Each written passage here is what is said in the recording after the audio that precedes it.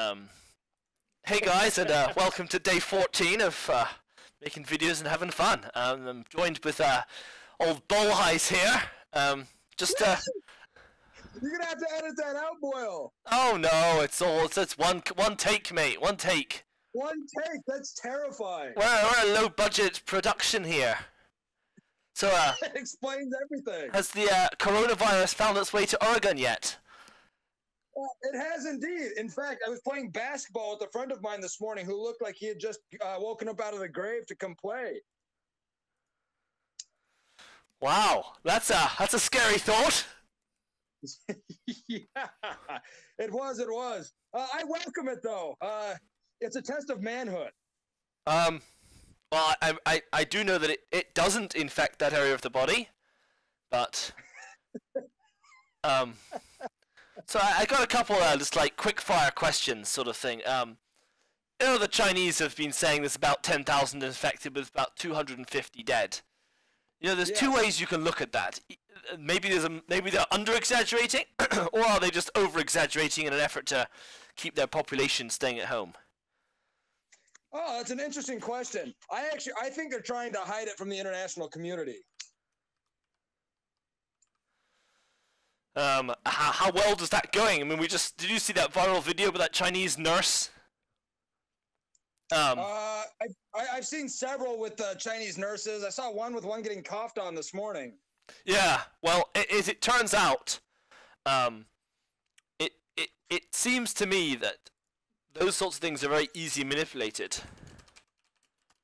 Oh. I have a theory that maybe like the CIA are spamming out those videos.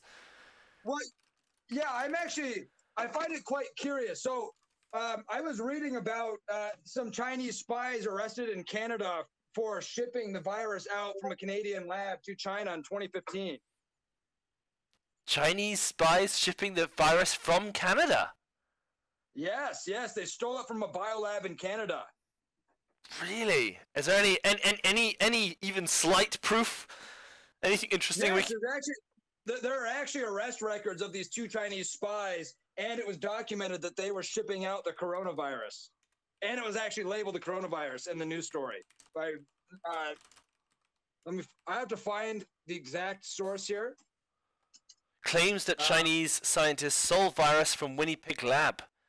Oh, it's baseless stories. This is a story debunking. Oh, no. I actually haven't looked into it at all. But I'd be more inclined to believe that this escape was, no matter the origin, I'd be willing to bet that it is on purpose. The bat, I just don't buy the bat story. I agree. I agree with you. I think that's a fairly logical assumption. I mean, I just hesitate to think we're told anything that's true these days from anyone. I don't believe anything that any mainstream source says. No, neither do I. I tend to lean towards the opposite, but it requires so much research and time is so short, it's difficult to truly find the truth. And it's like not like we can put bodies on the ground in mainland China. Well, they're putting bodies on the ground. That's not you're not wrong. They have built like 3 hospitals in like 12 days. It's absolutely incredible. I think they're just totally repurposing these old warehouses. It's amazing what they're doing. The Chinese military and social machine, when it gets going, is just unbelievable. It's shocking, but that should also suggest to you that it's much more serious than they're letting on. Yeah, but at the same time, they have, with the amount of population they have so much to lose if this is as serious as it is. Why would they not just say how serious it is so they could get international help if they need it and just let their own people realize? I saw a really great meme today. I saw a meme today where it's like, the doctor tells someone they've got flu. Everyone else, okay, I think I'll stay home and get better. And it's the Chinese tourists, time to travel the world! That's incredible. Oh my gosh. Yeah, I don't know. I wonder if it's a short-sighted decision to try and not scare away investors. Well, the Dow Jones is down 500, 600 points right now. It's dropped that much. I haven't checked it since yesterday. Yeah, it has. It's absolutely... If I just pull up on my phone here while we talk, at lunchtime today it was down 506 points. Holy cow! It's now down 633. That's 2%. Hold on, pulling it on right now. That's Wow, that's actually quite. It's quite. The market seems to be taking this pretty seriously. well. That's why I think they're trying. Part of the reason, at least, why they're trying to downplay it right now, because that's a massive hit. See, yeah, it's 644 or 654. Wow. Yeah, Nasdaq is down 168, and the S&P is down 1.81. That's crazy. Yep. I think the market forces are certainly worried that this might be more serious than they think it is. What's that? Go ahead. Oh, I was just going to say, one has to think when much of our manufacturing is still done in China, or at least the prefabrication before they send the materials over here. And if they keep shutting down and quarantining more cities, this is going to seriously reverberate throughout the market in all kinds of industries.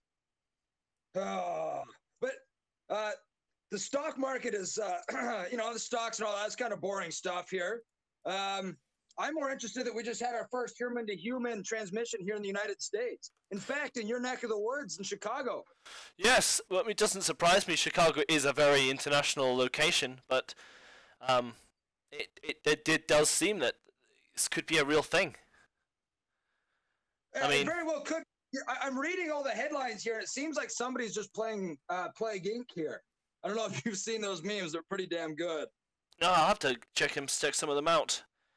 Let me just human-to-human transmission, human-to-human coronavirus. I mean, Ebola, as bad as it was, never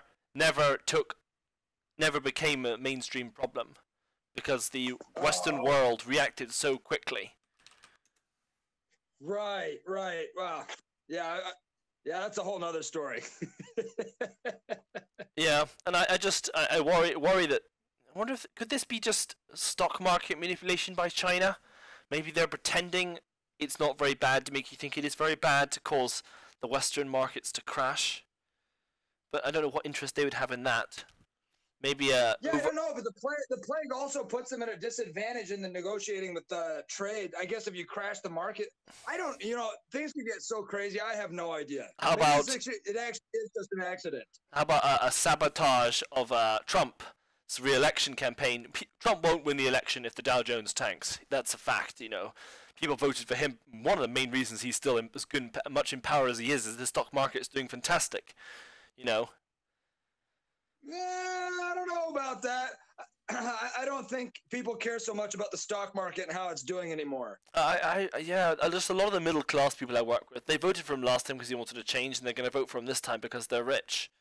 Perhaps. I mean, a lot of people, including myself, are benefiting greatly from having Trump as president. Yeah, I just wonder why. It seems very, very weirdly timed. I guess there's so much we don't know. There's not very many great questions. That's the problem. There's such a dearth of information. It's a very. I'm suspicious of the disease because there's a biolab in China. I think it's the highest level biolab that you can have. It's a level 4, 20 miles. Is it 20 miles? Yeah, I believe it's 20 miles outside the city center of Wuhan. So it's extremely suspicious to me that a biolab supposedly creating bioweapons randomly has a disease which seems like it's actually quite effective at least culling the masses is randomly appears in Wuhan. It's very suspicious. Of course that's pure speculation, but at some point, things start kind of adding up. I mean, I guess we'll see. I mean, there's a possibility, real possibility that it actually is just something they've developed themselves for use in the future. Someone got careless taking it home from the lab one day. Maybe a rat escaped, gave it to a sheep. I don't want to know how that happened, but well, rats and sheep. When a rat loves a sheep very much. Yeah, apparently they do. Wines it and dines it. Well, I believe it can trade transmitted from animal to animal. I think it can be. I'm not entirely sure. I still don't know how much doctors actually know. I hear new information about this virus every day, and often conflicting. Yeah, I guess there's not much really to go on at this point. But No, but speculation is so much fun. It's why it it's so is. delicious. It's the interesting thing is there's like a global megalomaniac superpower where this virus has come from. It's not like it's come from some like really open, transparent country like, you know, the Netherlands or something, which would just open their doors to the world's top scientists to come in immediately and find out as much as possible.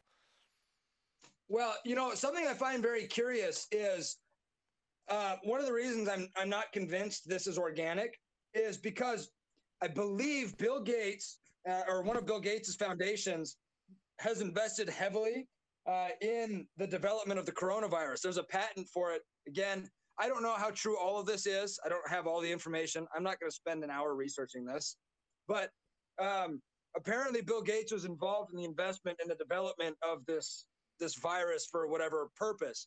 Now, how much do you know about Bill Gates and the Gates Foundation? Quite a lot. He's spent billions trying to get rid of malaria in Africa and the rest of the world. Right, but have you also heard about his comments regarding having too many people on the planet? I haven't actually. Yeah, he openly he's openly stated that there are too many people on the planet, and that he's advocated for eugenics and a culling of the population. Really? So I find it very suspicious. And in fact, not that long ago, I think it was last year, Bill Gates had predicted that 33 million people would die via a virus. And he didn't say how it would happen. Let me see. In fact, I have it right here. I'm just having a quick look. Bill Gates does believe the world's suffering from overpopulation. And he wants and thinks we should reduce world population in a lot of ways possible. But there's also here Bill Gates thinks too many Africans call for population control.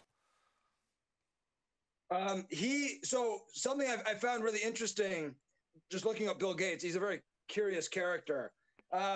In some of these sub-Saharan African villages where they're out there trying to fight Ebola, a lot of the villagers have been attacking the aid workers because they're convinced that they're being sterilized via the vaccines they're being given. Interesting.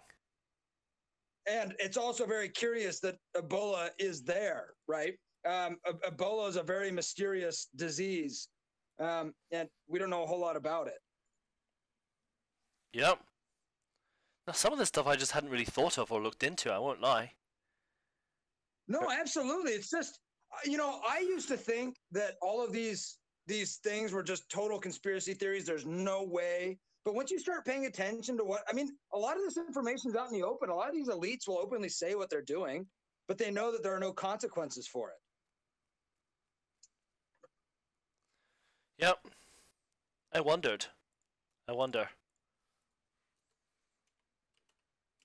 Yeah, it's a curious thing. I just find it amazing. I mean, this is China's quarantine of Wuhan. I think they're up to 56 million people now, is the largest quarantine in human history. That's unbelievable. Wow, Yeah, I didn't even know. Absolutely shocking. What are your predictions about how this might develop in the next 7 days? If I call you again Friday night, what sort of things do you think we might be talking about? Is the Dow Jones going to keep crashing? I mean, down 600, down 2% in 12 hours. It's a shocking amount. That's a shocking amount of money. If you own $1 billion and you lose 2% of it, you know, that's a lot of money. Yeah, that's a tremendous amount of money. I don't know. It seems like the cases of infections have been rising steadily daily.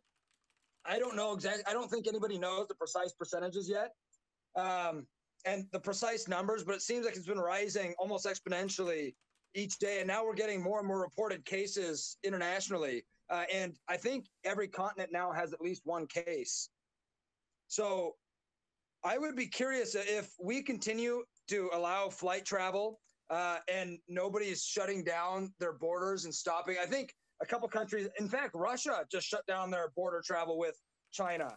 But, you know, if we continue to allow travel to and from the provinces, I could definitely see where you could see, you know, I don't know how many, Would I be comfortable saying maybe 30 or 40,000 cases in the next week? Maybe.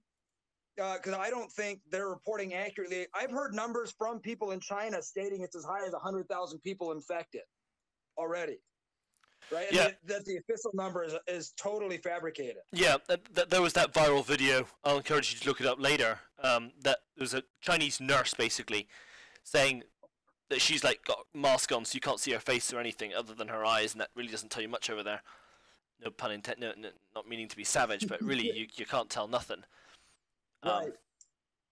But she says they're underreporting it by a factor of 10. Right. Okay. So there you go. See that, but the problem is, and this is the problem with this internet age, is there's no truth. She could be fake. She could be sitting in. I haven't seen the video yet, but it could be some Chinese American nurse sitting in a hospital somewhere saying something. Especially if you can't see her face or anything else, you have no idea. Mm-hmm. Well, that's about all I've got time for. In terms of just random chit chat, we can keep talking ourselves later. I'd love to try and just do one thing a week, maybe just like a 10-minute segment where we talk about something crazy in the week. Yeah, let's. Yeah, we should definitely try and as we talk about these, because I'd love to do this. I think it'd be a lot of fun. Let's try and make it a little more humorous. Let's get a little crazy with it. I mean, try and stay within the realm of possibilities. And I'll try and like give you a topic stuff we'll talk about beforehand, so we can actually have stuff to mention, have stuff to talk about too. This was just more hastily thrown together.